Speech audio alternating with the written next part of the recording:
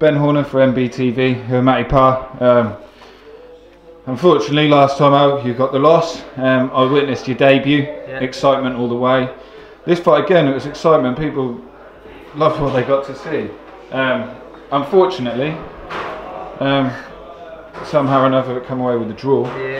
How do you feel about it? You know, gutted, of course, but I think I performed better from the last one, so I'll just take it as a learning curve.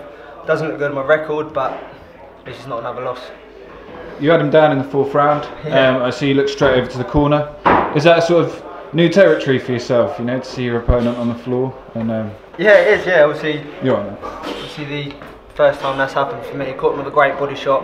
What we've been working on in the gym, put it into play, and it come off. Just fortunately not as well as I thought it might have, but. On to the next one. Yeah. Like you say, it's a learning curve. Yeah. Would you like to get back into Norwich again? Oh, definitely. Yeah. I've got family from Norwich, so I class it as my second home. I've been not fully around Norwich, but when my grandma was living here, and my auntie, always coming down as a kid growing up, and as I said, I see it as a second home. So I'd love to come back here again. This time, go for another win. Obviously, we all enjoy you being here. You can hear that from the crowd, and you bring a big following behind you as well. Any idea on when you'd like to be out next, or? We're looking at a show closer to home, November time.